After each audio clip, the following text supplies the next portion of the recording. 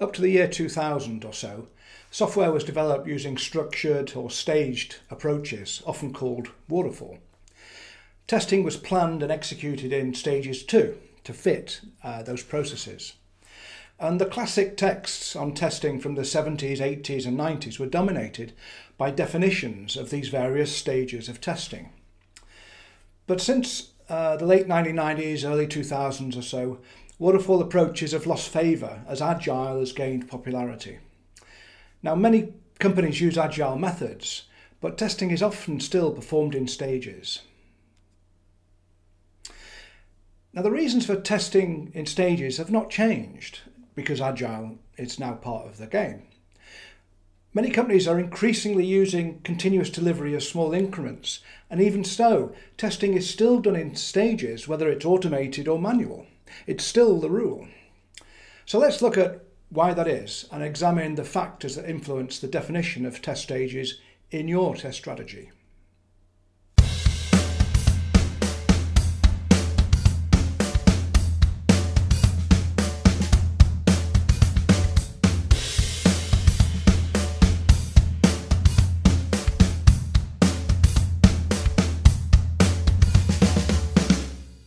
Before I start, I just want to suggest what other words or phrases are used to define test stages. They're also known as test phases, test levels I've seen. More recently, test sub-process has been used. A stage is part of a larger test process, so a sub-process. But I've also seen them called test types, which is, I think it's terrible. And test task, but that doesn't sound terribly useful. Whatever, I'm going to use the term test stage in this video. Now, I just want to do a little bit of background and probably ancient history to just describe why stages exist. Typically, we build bigger systems from smaller components. And it makes a lot of sense to test these components first before we assemble them into larger systems and then test complete systems. With components, it's easier to test, to diagnose failure, to debug, to fix, to release and retest quickly. And in modern software development, the speed of the turnaround of testing and changes is critical to success. But once trusted, when we've tested our components, we can reuse them and trust them in larger assemblies, larger subsystems, and the complete system. So we tend to build software from the bottom up, and you could identify some obvious stages of testing that map to this process of assembly, creation and assembly. We create small components and we test those. We integrate those tested components to subsystems and we test those subsystems. We can integrate those tested subsystems to a complete system and test the complete system. And we can integrate those systems with other systems and test a collection of systems. Now, we might vary the build sequence depending on the architecture that we're building to, but it also depends on other matters. And it depends on how we want to test and what goals we have and what risks we're trying to address. Now, a bit of ancient history. Again, this concept of building from components through to the complete system. The V model was very popular, I think invented in the 70s, not long after the whole waterfall idea became the current way of building systems. But the V model basically said a couple of things. One was that we use the requirements on the left, the specifications, designs on the left to test at the appropriate level on the right. Now, this all sounds great in theory, but in practice, the time between the definition of requirements on the left and the users actually getting their hands on the software on the right is as great as it could be in a project. Requirements come at the very start and user acceptance at the very end. So waterfall let us down in many ways because it doesn't reflect the whole learning process of building systems across a life cycle. And the other angle with this is there's never a one-to-one relationship between the documents on the left and the testing on the right. When I was working primarily in waterfall projects in the 90s, we always felt that we had to use multiple documents, the requirements and the designs and specifications together to understand what we should be testing against. And there's also no mention of what you might call static testing, reviews, inspections, static analysis of code in the V model. And nowadays the whole shift left idea encourages testers to get involved earlier to test requirements and designs. So my colleague Paul Herslick 30 years ago came up with this thing called the W model, which is really two V's, you could say, but the first V in blue represents the deliverables. We write and deliver some requirements. We specify the system, we create a system spec. We create a design, we write code, we build software, subsystems, we build a complete system, we install the system in an environment and integrate it with other systems. So the blue blobs, let's call them, represent the deliverables. And the second V in green represents the test activities associated with each of those deliverables. So testing through the life cycle really does begin with the earliest deliverables such as requirements and system designs. So the W model basically encourages the shift left idea, but also extends testing from more than just the dynamic testing on the right hand side. We test everything that is significant in the success, potential success or failure of our system. Now, coming a bit more up to date, there's been a steady move towards more agile methods and again an encouragement by a lot of companies to move towards continuous delivery. And I'm not going to talk about continuous delivery for very long, but in effect we're replacing long staged projects with a very rapid and continuous delivery of small increments of functionality in what you might call micro projects, or sprints are obviously a way of looking at it nowadays. So if we look at continuous delivery from the perspective of is there a staged process, well, there still kind of is. There still is a requirements analysis and design activity. There's some build and testing activity, and then there's a release and operation activity. There is still a staged process in there. But continuous delivery is helpful because we're making many smaller, less risky configuration changes, developments and increments of functionality. And because they are smaller and less ambitious, let's say, they're easier to implement, deploy and test.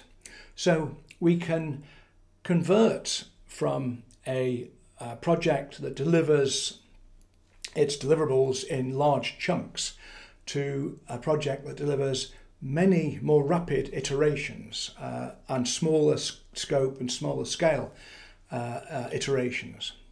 Now, in order to achieve this and to keep pace with the rapidity or the cadence of the development, testing and implementation, we have to adopt a more pervasive automation strategy.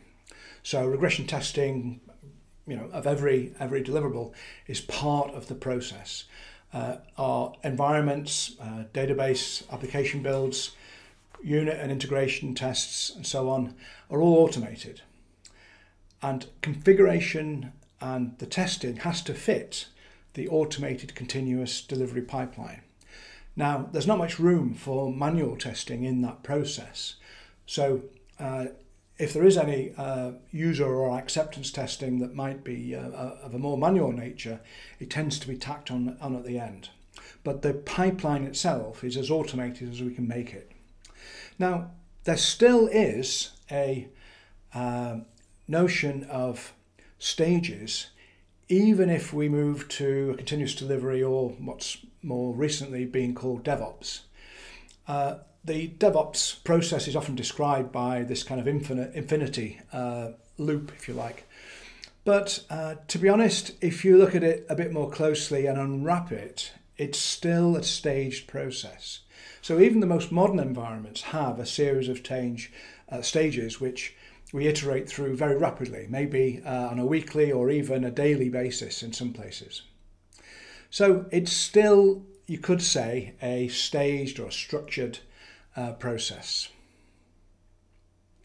One last model that I want to introduce is, you may have seen the test automation pyramid, where if we're moving towards a more agile and a more automated and continuous delivery environment, the bulk of testing is going to be automated for a start, and the majority of tests are going to be developer or unit or component tests. Acceptance tests might look at integration aspects, the API layer if you like, and the GUI tests are in a minority. I mean, they're hard to get working and don't always give us a lot of value. Manual testing is still there, but it's definitely in a minority. Well, I have to say that this is very reminiscent of the V model. So even though we're moving towards more agile and more continuous mechanisms to deliver software, there's still a staged aspect to the testing we do on the right hand side of the V model or in the automated pipeline for continuous delivery. So how do we define test stages in our strategy? Again, it's going to sound like I'm talking about larger projects, and larger projects very definitely have a staged test process. So even in smaller agile continuous delivery projects, there's a staged aspect to the testing that takes place towards the end of a cycle of development.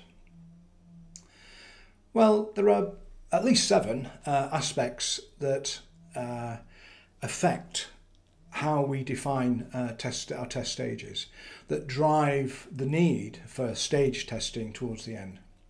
Now, the stages might be very closely knit and integrated, if you like, into an automation regime, but even so, the nature of the stages is driven by these 7 factors I've got here. And there's probably a couple more that we could talk about too. But let's look at these quickly. The first one is, what is the baseline we're testing against? Are we using requirements documents, traditional, or user stories, or some other form of specification? That usually defines a scope of testing for a stage of testing.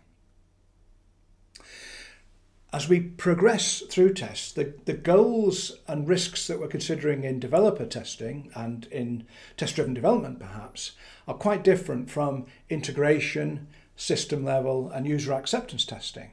So we have these notion of goals which evolve over the process. Who performs the testing might also drive the need for having a staged process. So developers clearly do developer testing, that's for sure.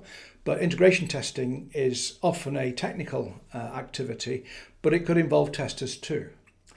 Acceptance testing tends to be done by users if it's about the user interface and end-to-end testing, let's say. But it might be done by an external agency, a services company. It might be done by the supplier. It might be done by just an offshore company who take on some of the stages of testing. The degree of automation also affects what goes on in each of these test stages. Again, if it's fully automated, well, clearly we're doing regression testing primarily, but there must be some manual testing before that regression testing happens, because we tend to have to debug our automated tests by running the tests manually in the first instance. So the automation coverage, if you like, through the process also affects what goes on in each test stage. Inevitably, we need environments to host the testing in these various stages, and in large complex systems, environments become, even with cloud and virtualization, they become a very complex logistical challenge to deliver and to maintain them and make them available, but also to make them suitable for the testing we're trying to implement. Test data, as always, is an issue with the testing we want to do. Within the developer kind of testing, the data tends to be very localized to the process that a component is operating in, if you like. where we go to system and integrate large-scale integration and acceptance testing, we tend to want more realistic data that might well be a copy of some live data. It might be scrambled or anonymized, of course, but even so, it's a complex thing to get a test database together for the later stages of testing. Now, another aspect of this, again, probably in larger projects, the contract that is held between a customer of a system and the developer, the system integrator who are building and implementing a system, the contract itself might state what the test process actually looks like. There might be a series of stages, and each stage, the successful completion of each test stage might trigger a stage payment. This is how the supplier gets paid for their work.